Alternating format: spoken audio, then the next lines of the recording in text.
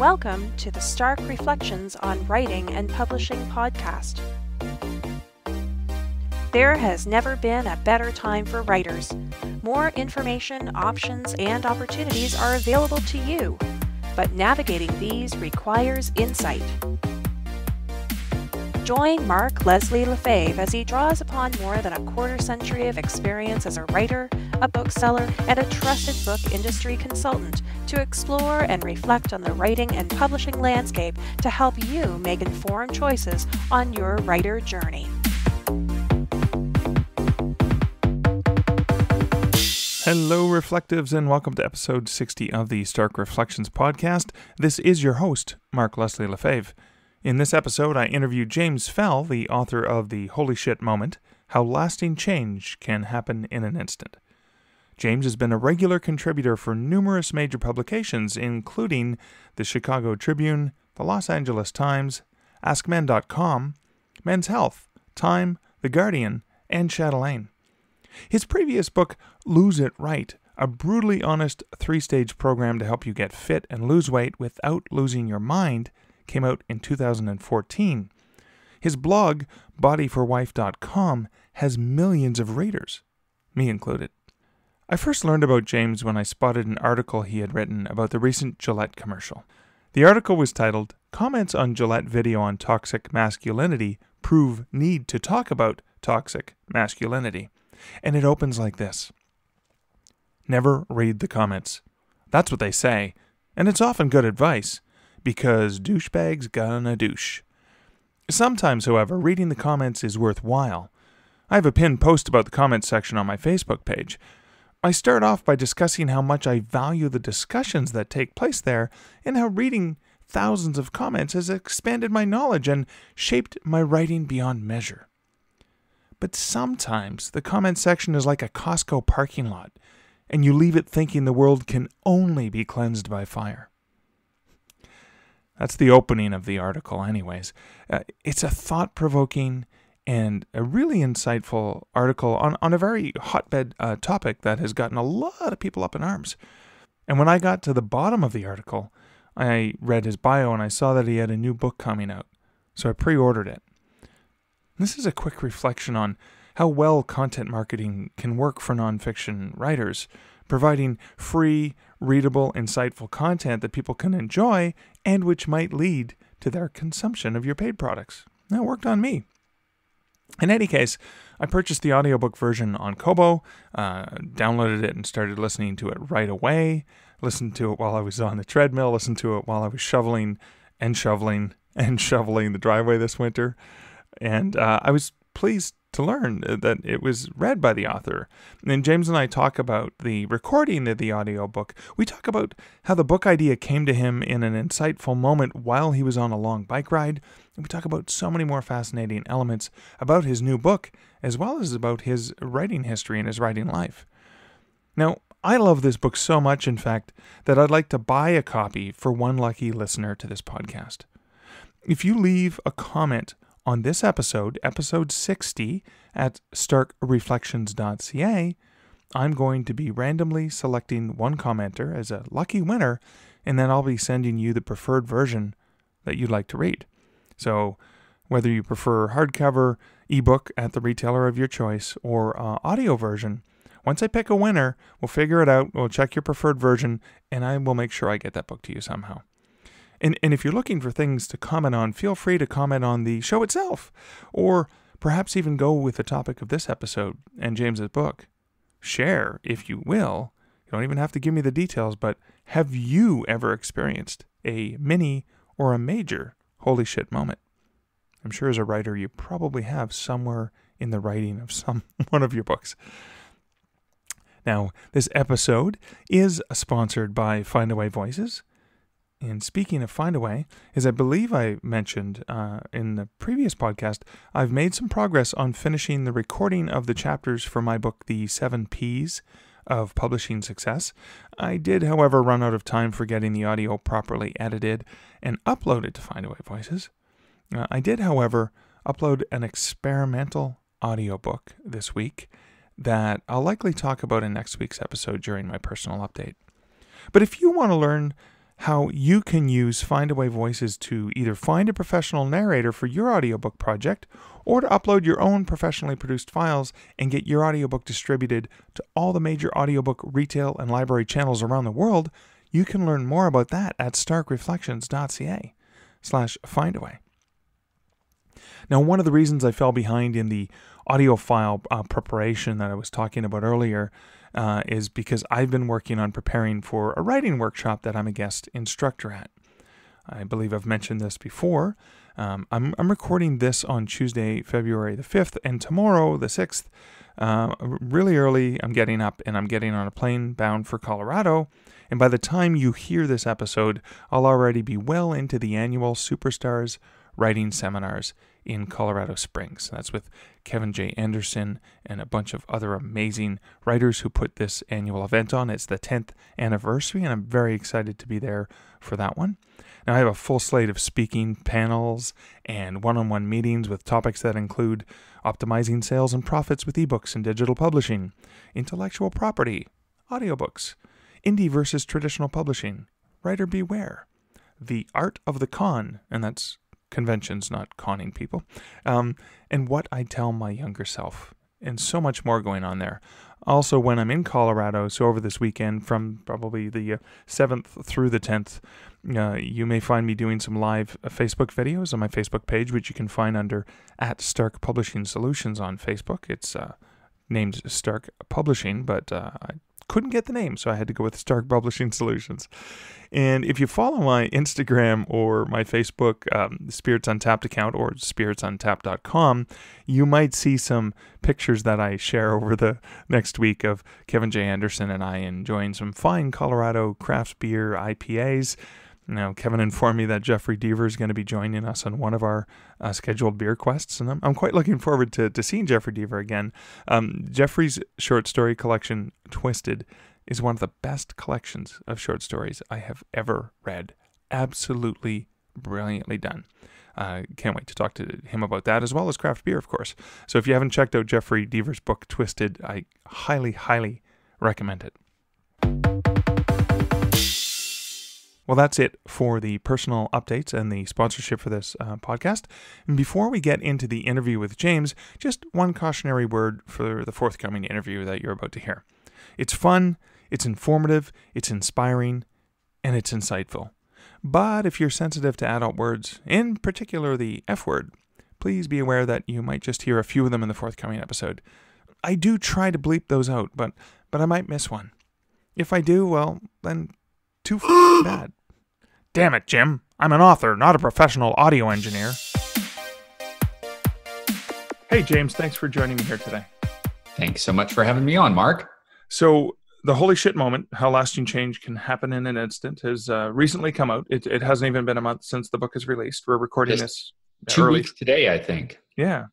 Absolutely fantastic book. I think one of the many things I loved about this book was, so your approach is really, really down to earth. You have incredible research. You've done research on so many different topics. You bring them all together, but there's this lowbrow humor. So, for example, and I have to share this, so it opens up, like, the very first line in the book is, psychology is not an exact science, and then you go into a joke about Freud pulling stuff out of his lower orifice. So, is that your writing style all the time? That sort of combination of research and I would say usually when it kind of depends on who I'm writing for. I was the fitness expert for Chatelaine magazine, which is a women's lifestyle magazine in Canada. And it's actually the largest circulation magazine in the country.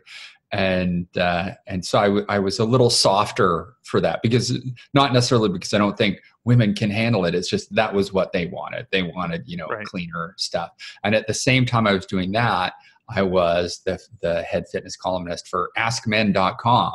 And I was like far more raunchy jokes and stuff like that, because that was what they wanted. Because, Right. it was, Chatelaine was middle-aged women. Ask Men was, men that were 18 to 30 and stuff. And the funny thing is, now on my blog, it depends on what the topic under discussion is, because as you read the book, you will find parts, like people were telling me that I'm surprised that there wasn't more profanity in this book, because my blog has a lot of swearing on it. Right.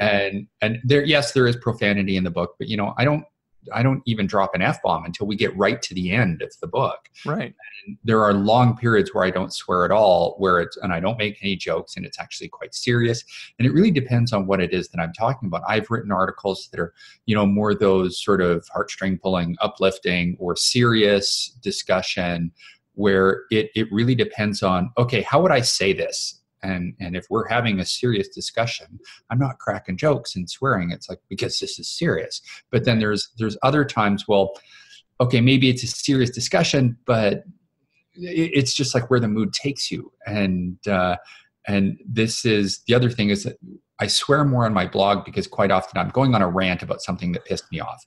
Okay. And when you're on a rant about something that pissed you off, it's like this and that. And can I swear? Can I say on your podcast? Yeah, okay? You can. I'll probably bleep it out just so I can keep the family rating. But that's fine. You can say we'll just use the bleep a lot. All right. So when you're mad about something, there's a lot of profanity. But this book is not me being angry. This is me trying to be encouraging and telling these often heartrending or uplifting stories of other people, and trying to lay out a path for people to help them improve their lives. And that isn't necessarily conducive, I found, to a lot of profanity. But every once in a while, it just sort of slips in, and you crack the odd joke here and there. But yeah, it just depends. Sometimes the subject matter calls for it, and then other times there's periods where it's like, okay, this is hardcore, this is intense, and it would be out of place. So there's no formula. It's just, okay, how would I say this? What do I feel like communicating? How do I feel like I should communicate this bit of information? So it's just, it seems like I'm all over the place, and it's because I am. Now, speaking of writing articles, because you have quite a rich history of article writing, we were chatting before we started the interview, and you were sharing a bit more of the behind the scenes on when you went from writing a column on AOL to actually getting a surprise position as a columnist. Could you share a little bit about that? Because you do talk about that a little bit in the book too. So I've been writing for AOL, and it was actually AOL Canada. For modest pay, but it was twice a week. So it was forcing me to really start cranking out the material. And I thought, okay, well, this is good, but I was new at writing, but I really needed to break into the United States. And I was doing things that editors say you're not supposed to do, which is cold calling them. And in my case, it actually worked because I have an MBA and I'd worked in sales and marketing, and I was just very sort of assertive that way. And I cold called the health editor at the LA Times, and she didn't hang up on me. And we had a nice conversation, and I sent her some samples of stuff that I'd written for AOL. And she said, I really like this. Send us some pitches. And rather than sending pitches, I'd written a new article for AOL, and I thought, well, I'm just going to send them this one because I thought, it might fit. And it was this sarcastic, sort of satirical evaluation of those really crappy women's magazines that you see at the grocery store lineup. I think the one that I didn't mention it by name because they were worried about getting sued, but it was Women's World magazine, which just has the most outlandish claims all on the cover of the magazine. So I made fun of it. Okay. And they loved it. They said, okay, this is great. What are we going to call your column? And I'm like, wait, column? And they said, yeah, you're running every 2 weeks now. I was like, all right, this is cool. Awesome. So yeah, that was a transitional moment. And it was a big win that one of the things I talk about in the book was that when you are suddenly transformed, that you have to go in a new direction. And then you get you get the big rush of dopamine that lets you know that this is something valuable that you should be moving toward. And then what keeps you on track in this new path in your life is that dopamine recognizes progress. So you get these little drips of progress. Every tiny little thing that you do moving you in that direction is reinforcing, that keeps you on that path for years toward that mission in life. And that was, for me, was the mission was the big US book deal, which after 10 years of effort, was finally just published a couple of weeks ago because there was that little drip of progress. But there's also the big wins along the way. One of the things that I talk about is that, you get these little drips of dopamine from the progress that you get, but every once in a while there's something like there's a bit of a leap forward. And seeing me get published in the LA Times for the first time was a big win. That was like, oh yeah, that was the day that I knew this is going to work. This career is going to happen. And it may take a lot. It took longer than I thought. After that, I thought, oh, I'm in the LA Times now. The book deals are going to fall out of the sky. They didn't. It took a lot more work after that, and a lot more, publishing and building my brand and my social media presence and my blog presence, and most importantly, coming up with the right book idea. Right. But still, just because I figured, well, if I'm this Canadian that can be the fitness columnist for the Los Angeles Times, then I figured, I've got what it takes to make it. Yeah, that's fantastic. Now, this is your second published book that I'm aware of. Is that correct? Yes, that's true. So the first one was published almost 5 years ago by Random House Canada, which is now Penguin Random House, but at the time it was the largest publishing house in Canada, and they gave me a very good book deal and really helped with the publicity, and it did very well in Canada. But we couldn't sell it in the United States, not to a big publishing house. Right. We could have gotten a smaller press to do it. But we just decided that, if we couldn't get big interest in the United States, that it wasn't really worth it. So the reason being was there was no hook. My agent referred to the United States as ground zero for stupid diets. Right. And my book was not a diet book. It was a weight loss book. And it was all very strategic in orientation. There was no formula to follow the latest paleo. 5 years ago it was paleo. If I'd written a paleo diet book, I probably could have sold it. And then when it came to doing this book, the reason why I branched out beyond health and fitness was because I knew that I could not get a big US book deal if I stuck to health and fitness and retained my own ethics and morals. Okay. Because if I wanted to get a big book deal in that genre, I had to write a book about how keto cures cancer or something shit like that. And I just was not, there was no way that was going to happen. So I started investigating, okay, well, what can I write about? And there was months in the saddle of my bike trying to figure out, I was trying to figure out a way to develop a hook and sort of game the system that was still health and fitness oriented. Right. And I kept sending pitches to my agent, and they're like, no, this isn't it. This isn't good enough. Keep trying. And that was eventually coming. It was when the idea came, was when I realized that, okay, this is not necessarily a fitness or weight loss idea. This is beyond that. This is all encompassing. And there was some uncertainty, thinking, well, can I be a self-help author? And thinking, aren't I known as a weight loss guy? And it took a while to mentally come around in terms of gaining having the confidence to know that I could do that. And it was based on a couple of things. One was that, I don't want to rag on the entire industry, but a lot of self-help books are just crap. And that's why I don't read many of them, because there are good ones. There are definitely some good ones out there, and I recommend them in my book. Yes. But the other thing was that convinced me was, I've been focusing on the motivational aspect of weight loss for years. And, I wasn't talking about squat technique or macronutrient ratios. I was talking about, okay, how do we get you off the couch and out the door? And how do we motivate you to eat properly day after day and, sustain a caloric deficit, find something that you love doing, find a diet regimen you can stick to, all that kind of stuff. I was always very goal and motivation oriented. And the final thing that convinced me was that, losing weight's really hard.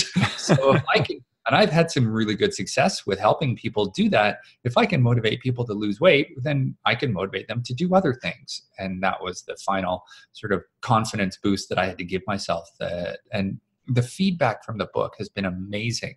I got just a wonderful message from a woman yesterday that said that this book has already changed my life. That she was reading something, she was reading a book, reading my book, and then she was reading an article that had to do with depression and anger. Right. And she said that if it hadn't been the fact that she was reading my book, she never would have recognized that that article was speaking directly to her.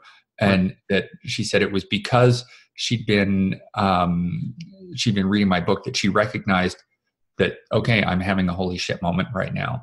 And so she said the first thing she did was sort of unpack what was happening and have this sudden realization. And then she sent me a message to say thank you. And I've received a number of those, even though, as of recording, it's only been 2 weeks since the book came out, that this book is actually working. It's helping people, which I'm like, yay, that's why I wrote it. That's fantastic. I mean, you even mention in the book, you talk about one of your beta readers, a marriage ended because there was a holy shit moment, I think, while they were reading the book or something like that. There was that. And there's 2 new blog posts on my site from other beta readers that had holy shit moments while they were reading the book, the first draft of the book a year ago. And so they've told their stories on my blog. But yeah, in that example, it was a case where, of the marriage ending, where she'd been very mistreated by this man and was still thinking that, she wanted to make it work. She wanted to stay there for her kids. And then reading the book just made her realize that she was trying to force something that couldn't be forced, and said, no, this is wrong. And maybe she would have come to that realization anyway. But from what she told me, she said, because she was reading the book, she just had that overwhelming sense of rightness, which is something that gets repeated often through the book. How do you know that you're having a holy shit moment? Well, because it's a powerful emotional sensation where that hits you in the head that says, this is what you must do. This is the right thing. And she said that's what happened, was she knew that the right thing for her to do was leave. Right. So she did. Cool. And I think you had mentioned the idea for the book came to you when you were on your bike. Was it like all one fell swoop? It just hit you and you said, this is the book I'm writing? Yes. Well, it was more like, I hope this is the book that I can write. I had to test a few things out. So we talk about in the book that System 1 and System 2 from Daniel Kahneman's book, Thinking Fast and Slow. So System 1 is the fast way of thinking, where the idea pops into your head out of the middle of nowhere. And then System 2 gives you that quick confirmation of, yep, this is it. That's the slower, methodical, rational way of thinking that said, yep, thumbs up, go for it. But then everything that happens after that is System 1 is done its job.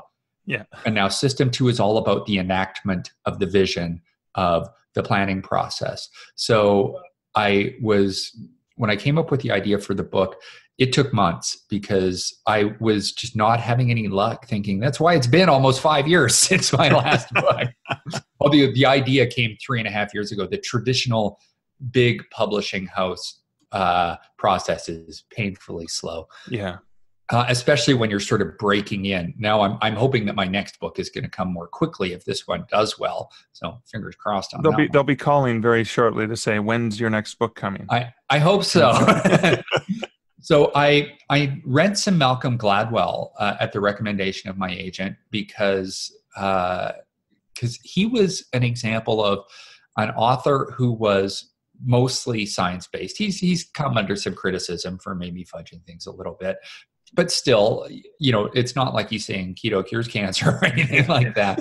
And but he had a great formula, and he was really, a mega best-selling author. And so I started reading his books and thinking, he's got a real good kind of formula here. And I didn't, copy his formula verbatim, but it inspired me to think he's taking a really unique subject and drilling down super deep. And he was doing it in a way where it's like, okay, this is something that it's a tight, narrow focus of things like gut instinct or practice makes perfect, or, how the underdog can win. And he's going deep into the science of it. And it's something that, okay, well, what do these things have in common? Well, it's something that people are already aware of. They know what these things are. Right. They have emotional connection to it. He does things in a bit of a counterintuitive way, saying, this is the common knowledge of the way that we think we should do things, but let's look at the other side that, is that always true? And then there was the anecdotes merged with science to make, for a nice, cool story. And I thought, okay, well, that's a cool formula. I mean, I do that all the time in my article writing anyway. And I thought, how could I come up with my own idea that fit that story and include, poop jokes and sarcasm and that sort of thing. And so I rode my bike a lot for months, just trying to figure out, okay, what's my book idea? And it came to me because I saw a man running towards me that had a Boston Marathon shirt on. Okay. And I just said, I did that. And then it sort of started this cascade of remembrance that, when I was younger, gym class was the worst part of my day in junior high and high school. And I was always at the back of the pack and running, and I really hated it.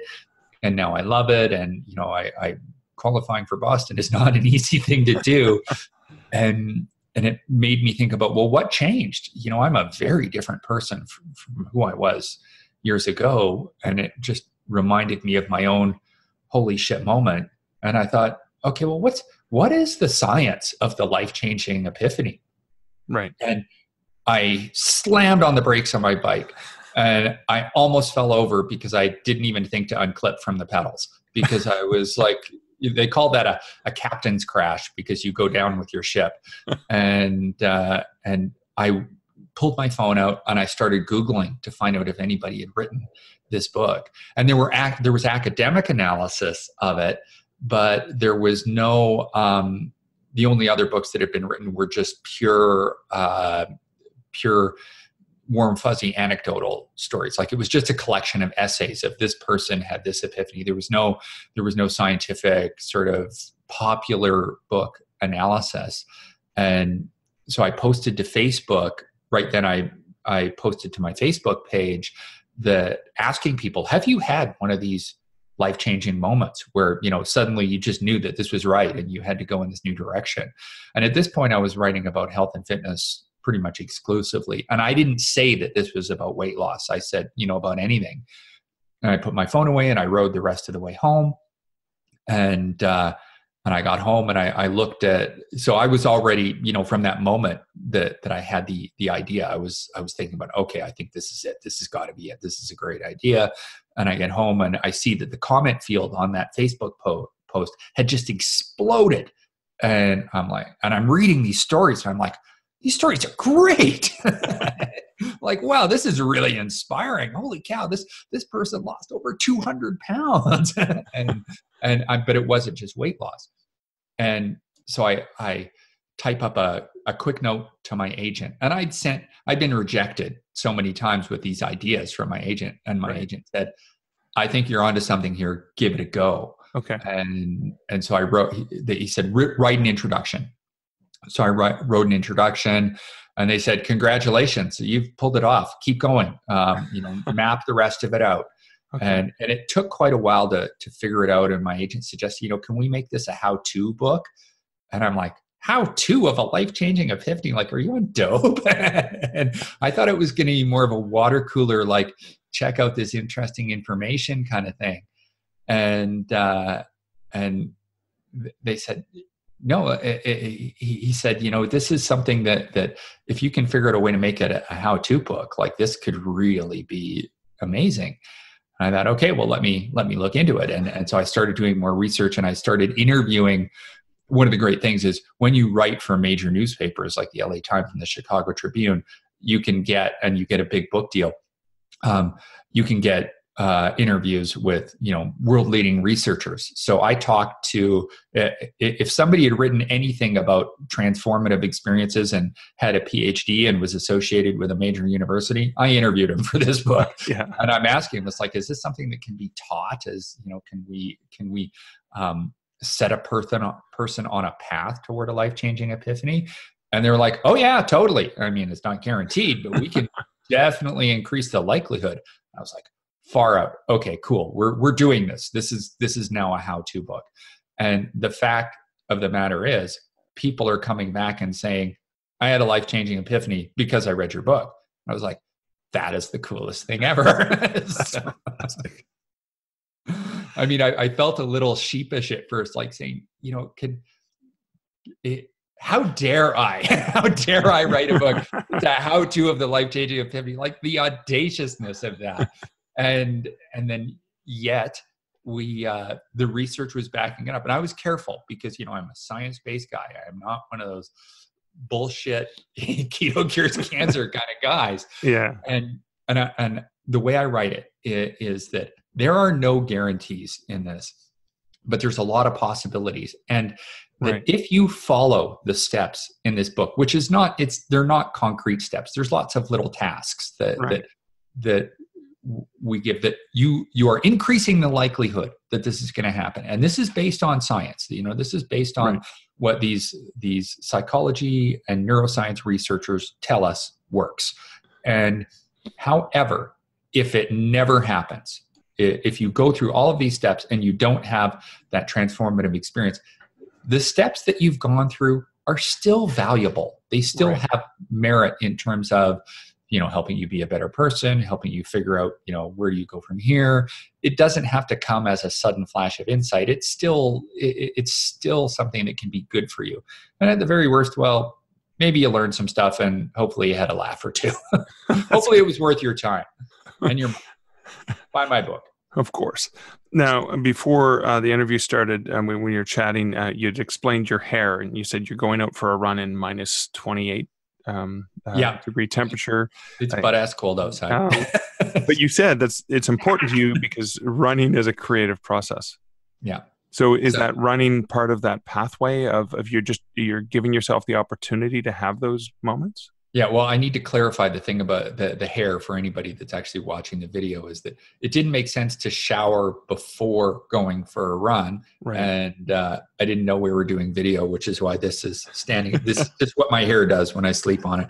But yes, so this is a really important part of people keep asking me, I've done a lot of these interviews, that, what's the most important part of having this experience? Well, it's actually, I would boil it down to two parts. Number one is you got to believe that this is something that can happen to you. And the evidence is there that this is something that is happening all the time. We don't hear about it very much because they're deeply emotional experiences that people are quite private about. Right. And when they happen, that they think it's weird that, like, I don't think anybody has ever had an experience like this before, or very few people have. So they're kind of quiet about it because we still have a fairly reserved society. You're not supposed to share your emotions. You don't think other people will understand, so you don't tell them about it. And because we're not talking about it, other people are not considering the possibility that this is something that can happen. However, when you ask people about it, when someone from a scientific perspective says, I want to know about your transformative event, your life-changing epiphany, it gets released like a great unburdening. Like, yes, someone is asking me about this. And that was William Miller, co-founder of motivational interviewing, is really the premier researcher in this field. Those were his words. A great unburdening is what took place. And I found the same. When I asked people about it, the floodgates opened. And most people had never told anyone about it before, or maybe they'd only told one person, like their spouse. And so it's happening all the time, as many of a third of people have had this major transformative experience. And so, but we don't, it's not necessarily part of our popular knowledge base that we understand it. So once you understand that this happens a lot, it can generate that belief that, well, if it's happening a lot, then maybe it can happen for me. And when you open yourself to that possibility, then you start investigating, okay, if it could happen for me, how do I make it happen? And then that's the next part, which is a two-stage process, which is analysis followed by distraction.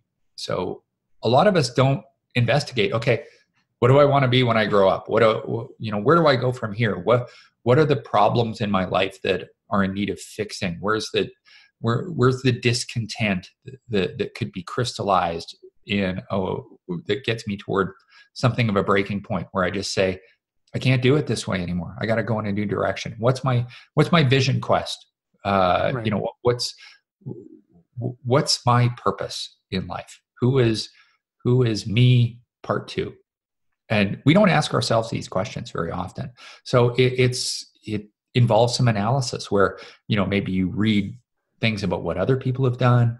You just start considering, okay, I would like to be physically active, but that doesn't mean I need to join a CrossFit gym or run or you know, buy a treadmill. What other possibilities are there? And there was, like the example of in the introduction, Leslie Chapman became a champion fencer when she'd never been a jock her entire life. And I mean, fencing, like that's weird. That's stabbing people with a sword, you know. So what type of weird possibilities are there that you could investigate? That's the analytical phase. But the important thing to recognize is that this answer, that's what an epiphany is. It's a sudden insight. It's the answer to the question of your life, and it can either be focal or global, meaning it can be about one little thing like weight loss, or it can be about everything. And so you're analyzing the question, but the thing is, the solution to the problem doesn't come while you're actively trying to solve the problem, but you're putting information, you're cramming it into your unconscious for rumination and percolation. Then the critical component is engaging in some type of distraction where you're not actively trying to solve that problem, and you're giving yourself the opportunity for the answer to arrive seemingly out of nowhere, right? Seemingly unbidden, but it was totally bidden. It was something that you were priming for. And how we do that is you have to get comfortable being alone with your own thoughts, because especially now where we can take our phone and have access to the internet anywhere, that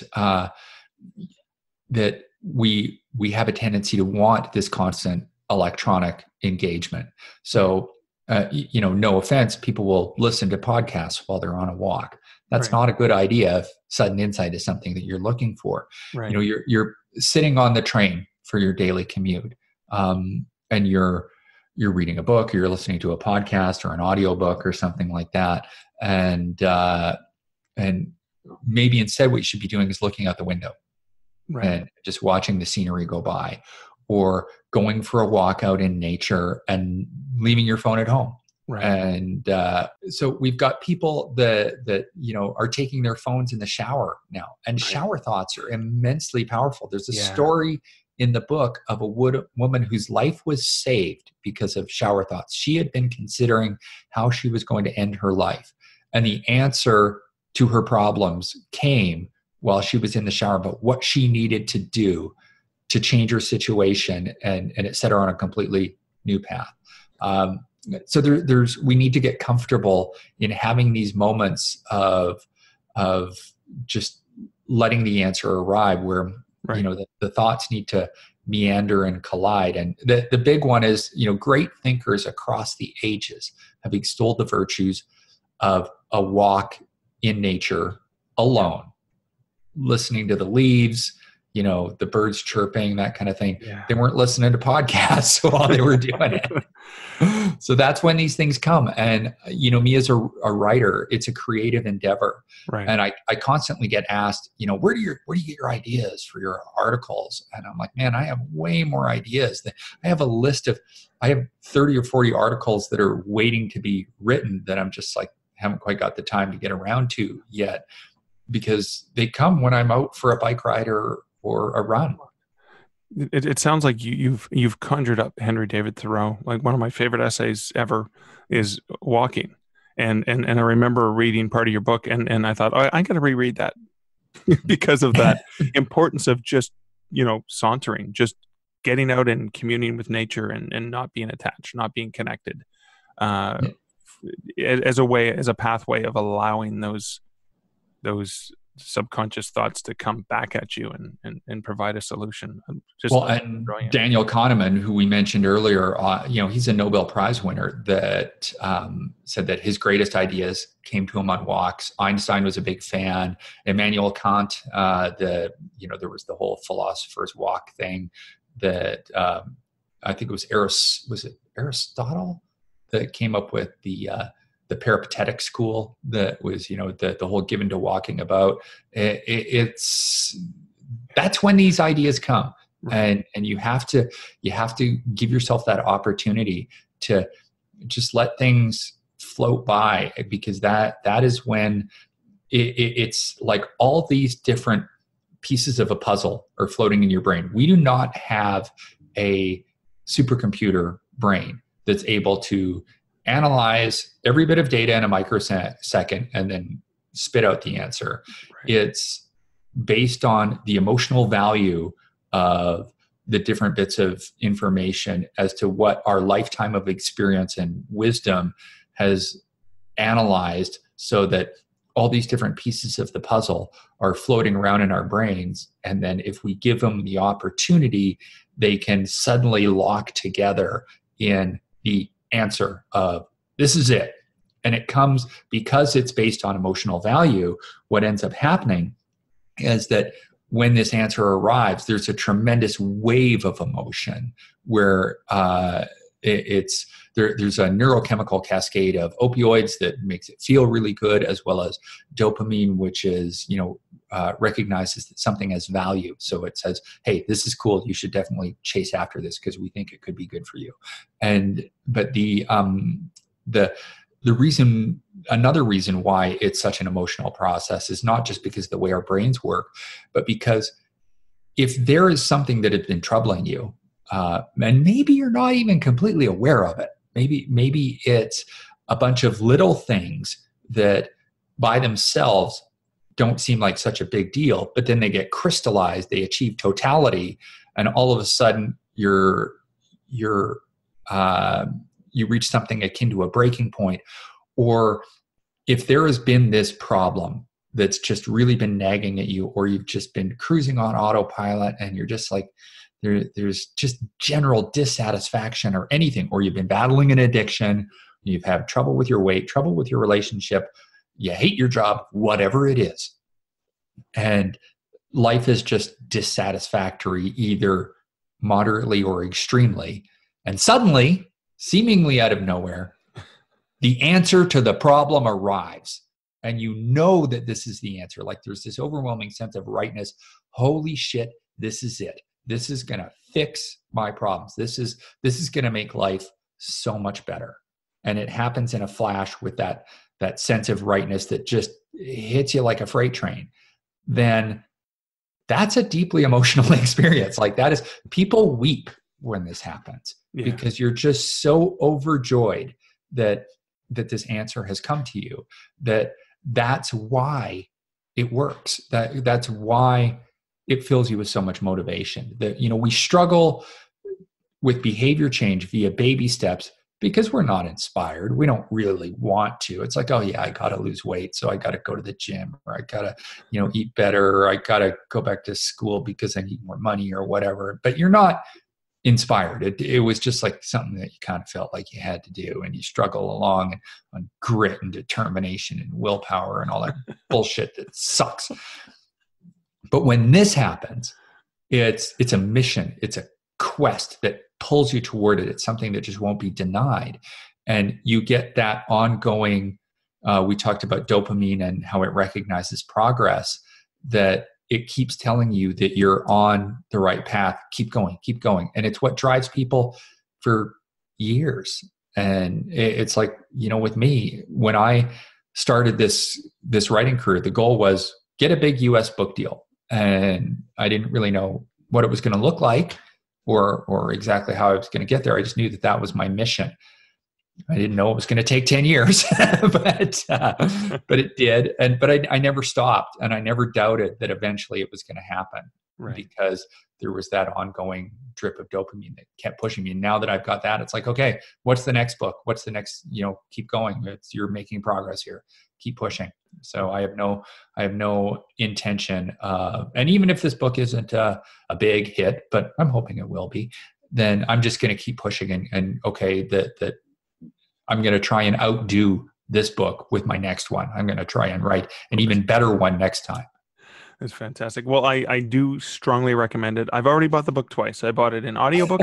I bought the hardcover after that so I could go and make notes in the book. But the last question I want to ask you is about the audiobook, because it's a great book. But what I loved about the audiobook is you actually recorded it. So I'm a little bit curious about the logistics. So usually the author is not a voice talent, and you're a skilled column writer. But have you done? I mean, you are a speaker as well, so I guess Yes. you had that natural. How was the process of recording? And was there a local studio you used? Did Macmillan have to fly you somewhere, or how did that work? No, it was a painful process. It was very challenging. I had no experience with that. I'd done a lot of radio, not much TV, but a lot of radio and a moderate amount of speaking. This is different. It's and I actually do not like the sound of my own voice. So I thought, okay, well, if I don't like the sound of my own voice, everybody else is going to hate it too. But Macmillan got in touch with me and said, we'd like you to do this. We'd listen to your radio clips. We think you'd be great at it. I'm like, and we're willing to pay. And I was like, oh, getting paid? All right, let's do this. So I went to living in Calgary, there's not a lot of, recording studios around here for audiobooks. Right. So I was actually in a music recording studio in a place that specializes in death metal. So it was let's just say a unique environment. Okay. For that. The walk down the hall to the bathroom had some very interesting posters on the wall. something out of certain people's nightmares, I'm sure. And but the guy that ran the studio was a real professional. He's a very nice guy, and he was very concerned about getting good sound quality and all that kind of stuff. And for the first day, Macmillan had an advisor. We were scheduled for 4 days. I managed to do it in 3, but Macmillan had an advisor that Skyped in that coached me because I'd never read a book before. Right. I'd read tons of books to my kids when they were little, and I'd always tried to do the voices and ham it up a bit because they liked that. They thought it was cool. But that was long ago. So he was at first, my reading was fairly stilted, and he said, no, you need more emotion. You gotta throw yourself into it a bit more. But yeah, it was an exhausting process. It was, I was in the studio for 7 hours a day and reading for 6 of it. And at the end of each day, I couldn't even think about working out. I just collapsed into the couch and watched TV.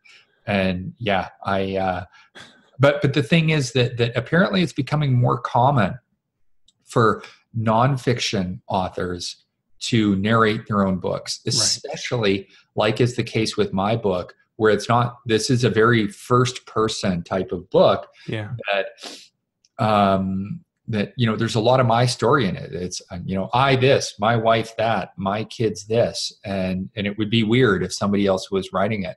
So they're leaning in that direction that it seems as though readers or listeners prefer to hear it from the author's voice unless, they have Fran Drescher's voice or something like that. Something like that, yeah. Well, I felt, as I was listening to this, while I was running, while I was shoveling snow, while I was doing all the things, it felt like you were sitting across from me in a cafe sharing some anecdotes. It was very personable, and it came off incredibly brilliantly, very professionally. So I was like thinking, he's had to have done this before, right?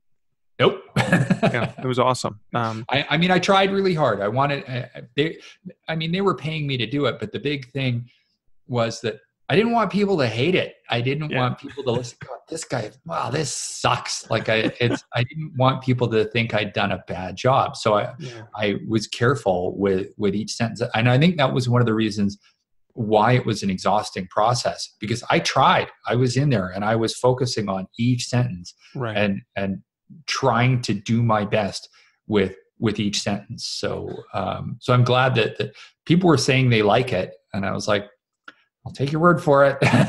I still listen to it and I think it sucks, but I'm glad you like it. Fantastic. So speaking of all the people that we're getting to like through this conversation, where can people find out more about you and find links to buy the book or read your blog or any of the other stuff that you've written? Bodyforwife.com. So that's wife, like the lovely woman, the long suffering roommate.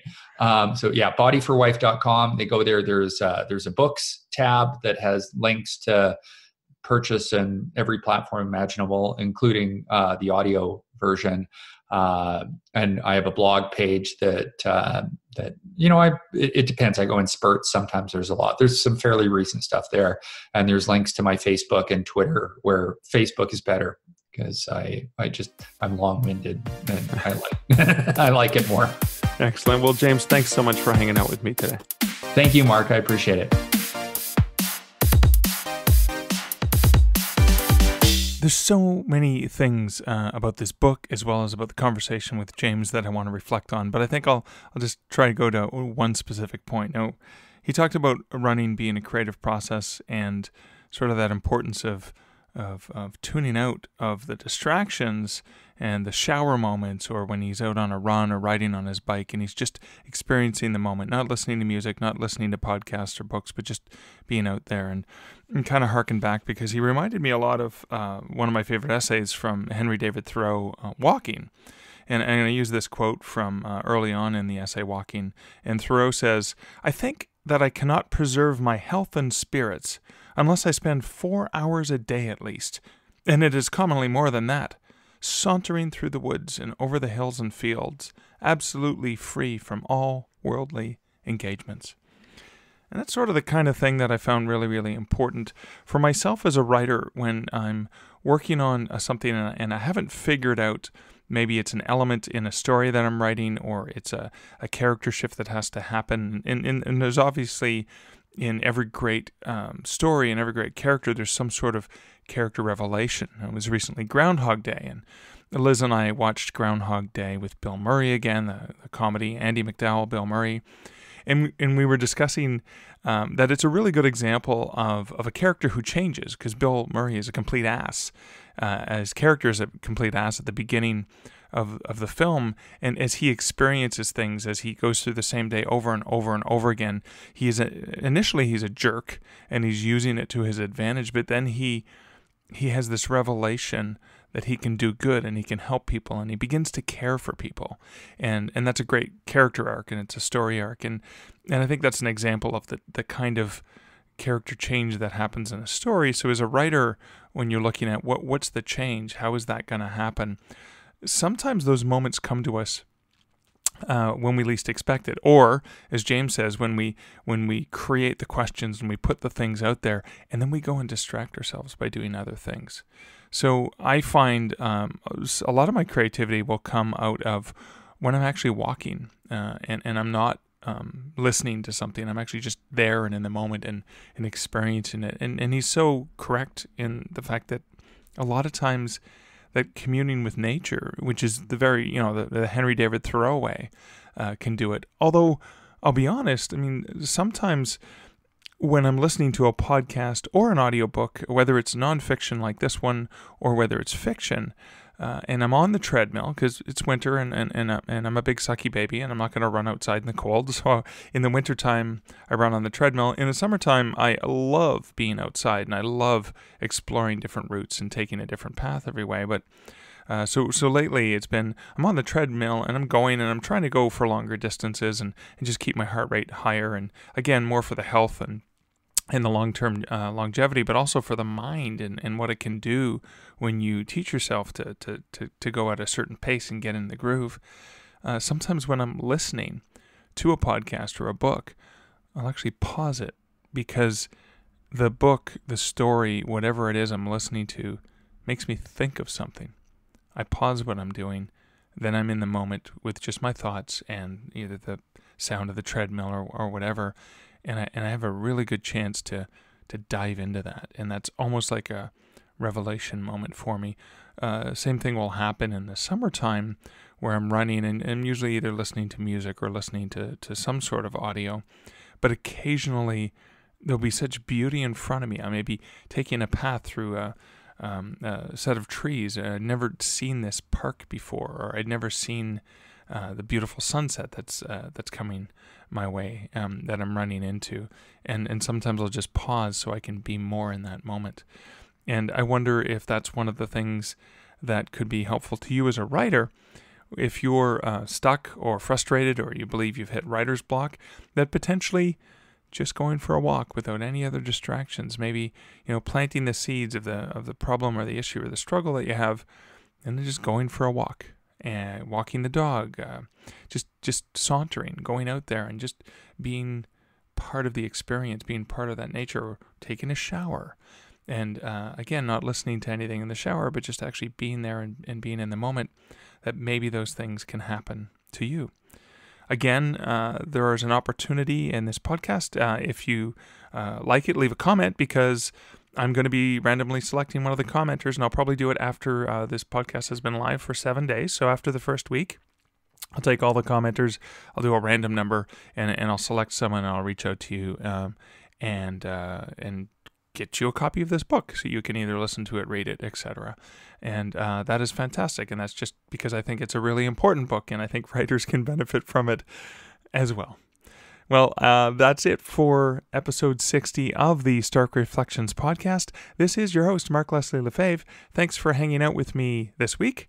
You'll probably catch some interesting tidbits and updates from the Superstars writing seminars that I'm heading off to. I thank you for joining me in this episode. If you found this episode useful or inspiring or informative, please feel free to share it with someone that you think would benefit from it, or go ahead and leave me a review on the podcatcher of your choice. So until next week and episode 61, here's wishing you great writing and good Stark Reflections. Thank you for listening to the Stark Reflections podcast. You can find show notes for each episode at starkreflections.ca.